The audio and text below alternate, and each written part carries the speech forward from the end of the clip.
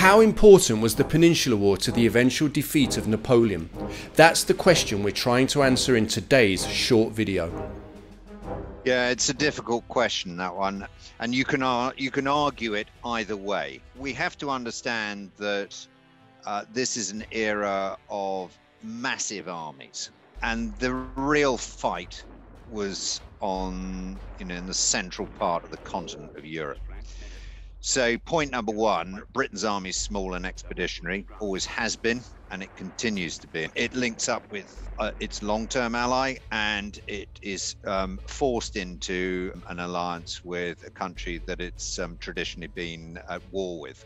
But the naval supremacy thing plays a part. After all, the Iberian Peninsula is 3,300 kilometers of coastline, and that helped enormously. And as Fisher said, who was First Sea Lord, Trafalgar may have, given the British sea supremacy, and he wrote this at the beginning of the 20th century, just prior to the First World War, but it didn't prevent Austerlitz. And that's the key thing here. Massive armies are needed to defeat massive armies. You need boots on the ground. So had Napoleon not invaded Russia, and had he still have retained his large army, notwithstanding the fact that his relationship with Tsar Alexander since Tilsit 1807 was deteriorating, but he'd secured other alliances with his marriage to the Austrian princess, and the Prussians were still reeling from the military defeats that they had endured.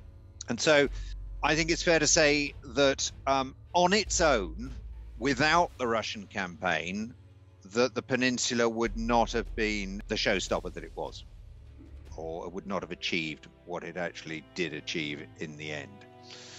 With Russia, it was pivotal.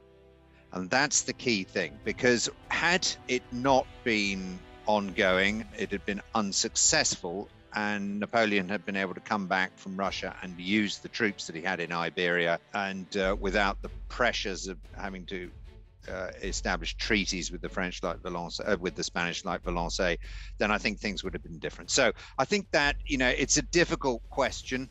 I don't want to overplay it. It was a great achievement by the Allies there, but it was made greater in terms of its achievements as a result of Napoleon's miscalculation with Russia. Yes, I just want to emphasize one point that Nick made there. I mean, at the Battle of Leipzig, I think there were close on 600,000 troops engaged. I mean, that's on a different scale to what was happening down in the southwest of France and even at Vittoria. I think Wellington played a pretty masterful hand in the peninsula. I mean, to give the French a damn good thrashing. And I think he had this confidence and self-belief in himself.